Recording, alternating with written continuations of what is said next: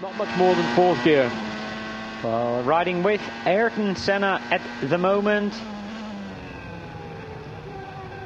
Running that brand new FW16 Williams with the Renault engine.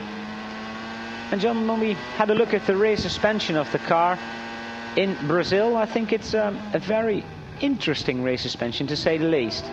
Well, Williams have taken advantage of rules, and they've incorporated an aerodynamic sheath over the top rear wishbones, and caused a few raised eyebrows as people thought that then constituted a movable aerodynamic device, but it was passed by the FIA scrutineer, and not much more has been heard on it. But just looking in with Senna here, how much work a driver is having to do. Now, this is a long Grand Prix, 83 laps, a high work rate. The only salvation for a driver is that in relative terms the grip level of the circuit is comparable, say, to Manicourt, which is not considered a particularly high grip circuit, but massive amount of work in the cockpit, hands, arms, upper body, a real aerobic exercise.